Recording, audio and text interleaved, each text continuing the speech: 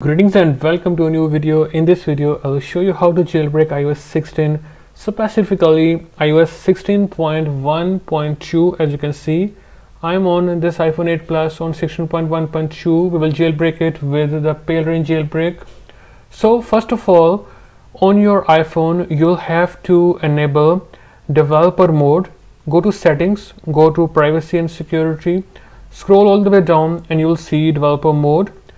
Go to it and turn it on.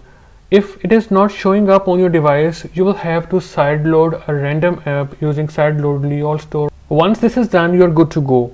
One more thing to notice is that you do not have to set a passcode for the entire time your iPhone is on this version. Like if you set a passcode and remove it, you will have to restore the whole device in order for this jailbreak to work. Also, the home button is working in semi-tethered mode for A10 and A11. Before using this jailbreak, you will have to install some packages. So you will find this help file in the pinned comment for you. So simply open a new terminal and one by one add the commands here in the terminal. If you have a password, type in the password and one by one install these packages. Now simply drag and drop the second command into the terminal, press enter, and now the third one. Now to fix the libssl error, you will have to simply download this binary and then we will use this command to install it. Alright, so it is done. Once the packages are installed, now simply open the main GitHub page of Palera1n Jailbreak. Palera1n Jailbreak is completely free to everyone, and it now supports up to iOS 16.2, so the lowest version is 15.0. It works on all the checkmate devices. Scroll down and you will find this tutorial here. Now simply scroll down and now select the operating system. So I am on Linux. Now simply use this command to clone the repo.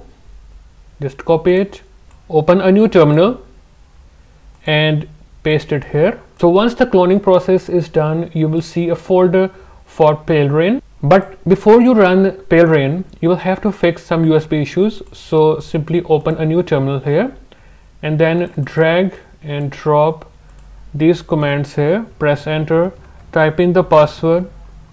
Now the second command and press enter.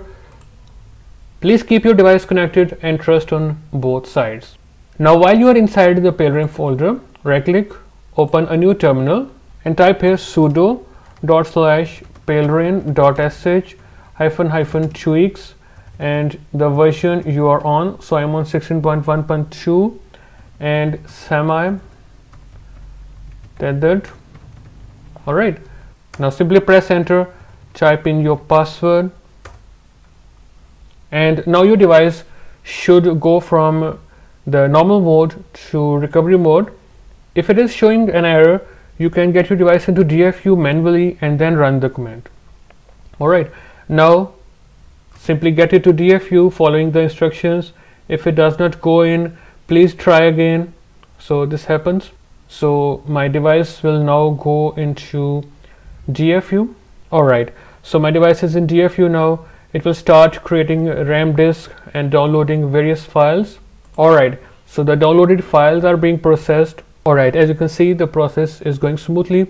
Now it will create a file system for semi-tethered. This will take up to 10 minutes.